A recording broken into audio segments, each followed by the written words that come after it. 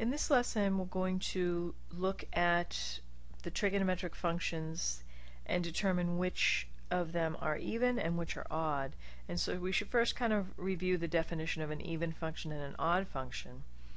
So a function is even if f of negative x is equal to f of x for all x in the domain. So basically, if you replace x with negative x and you get the original expression back, then you have an even function. A function is odd if f of negative x equals the opposite of f of x for all x in the domain. And so when you replace x with negative x, you get the complete opposite of the original function. And so an example, we have f of x equals x squared. If we take negative x and replace it with x and we square it, we get the original function back, and so x squared is an even function. And on an even function, f of negative 2 and f of 2 will give you the same exact value. Now, f of x equals x cubed is an odd function because when I replace x with negative x, I get the complete opposite back. I get negative x cubed. And so for this function, if you take f of negative 2, you'll get negative 8, where if you take f of 2, you'll get positive 8. So you get the complete opposite y value when you change the sign of the x values. So I'd like to use the unit circle to evaluate the trig functions below and see if you can determine which of the trig functions are even and which are odd. But I'd like you to pause the video, use your unit circle to evaluate the following trigonometric functions. For the negative 30 degrees and negative 5 pi over 6, even though those are not written on the unit circle, you know how to go in a clockwise direction and find those angles. So find those angles and evaluate them. Then turn the video on and we'll come back and look at the values. Alright, so the sine of 30 degrees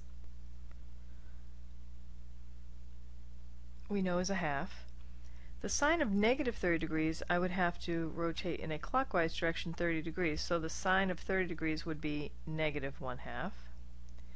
The sine of 5 pi over 6, remember, to evaluate the sine of 5 pi over 6, counterclockwise direction to 5 pi over 6, and the sine is a half. The sine of negative 5 pi over 6, well, I know that if I go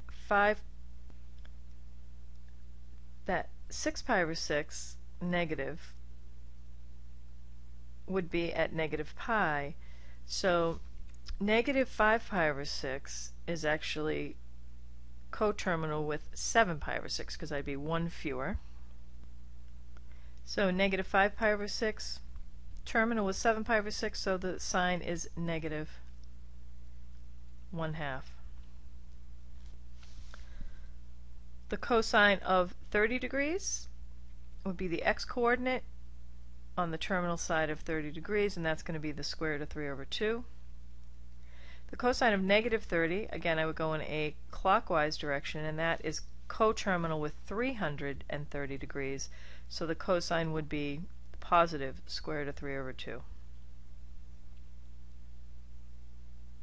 The cosine of 4 pi over 3, 4 pi over 3, 3 pi over 3 would be pi, 4 pi over 3 is right here.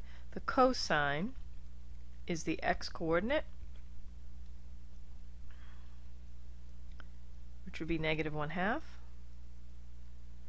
And then the cosine of negative 4 pi over 3, well, negative 3 pi over 3 would bring you to pi. If I go one more pi over 3, which would bring me up to coterminal with 2 pi over 3, and so the cosine of negative 4 pi over 3 is the x-coordinate on that terminal side, which is negative 1/2. The tangent of 45 degrees, again, we should know that from your other methods, but from here it's the sine over the cosine, or the y over the x. Tangent of 45 degrees is 1. If I want to find the tangent of negative 45 degrees, I'm going in a clockwise direction, and that would be coterminal with the 315 degrees. So that's going to be a negative y over a positive x. So that's going to be negative 1. Negative square root of 2 over 2 divided by the square root of 2 over 2. And the last one, 5 pi over 3, the tangent of 5 pi over 3 brings us right here, and the tangent is going to be the y over the x, so it's the square root of 3, negative square root of 3 over 2 divided by 1/2, which would give us negative square root of 3. So for the tangent of negative 5 pi over 3, if I went all the way around a full rotation in a negative direction, that would be negative 6 pi over 3 right here. So negative 5 pi over 3 would be 1 less. So that would be coterminal with pi over 3. And so the tangent would be y over x, in this case the square root of 3 over 2 divided by 1/2, which would be the square root of 3.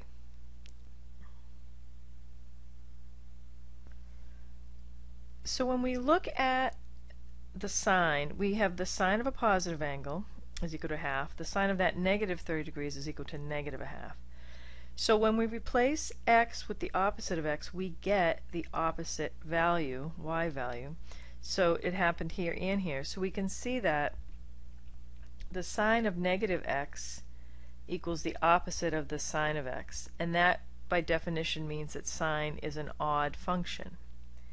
The cosine of a positive angle, when we replace that positive angle with the negative angle, we can see that we get the same exact value, meaning that the cosine of negative x is actually equal to the cosine of x, which means that cosine is an even function.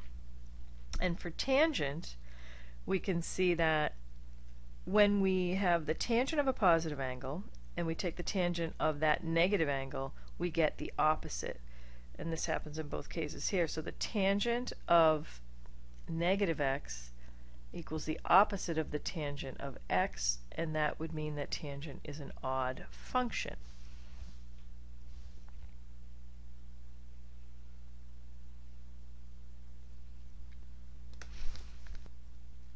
So for example 2, we have circle the correct word in blue to make the statement true.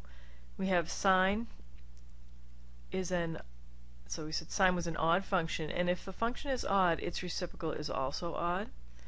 And cosine is an even function, and so the reciprocal secant is also an even function. Tangent is an odd function, so its reciprocal function is also odd. And we have the even-odd properties of trigonometric functions summarized right here below. So what I'd like you to do is pause the video and evaluate a few more of these, now using your knowledge of the special angles, and 2, the even-odd properties of the trigonometric functions.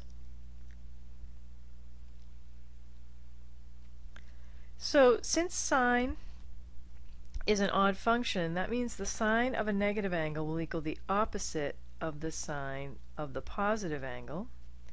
And so we know this is going to be negative. The sine of 60 degrees you should have memorized, or have a chart to help you get it, or memorize the chart. The cosine of an angle, of a negative angle, is going to equal the same exact thing as the cosine of the positive angle, because cosine is an even function, and we know the cosine of pi over 3 is 1/2.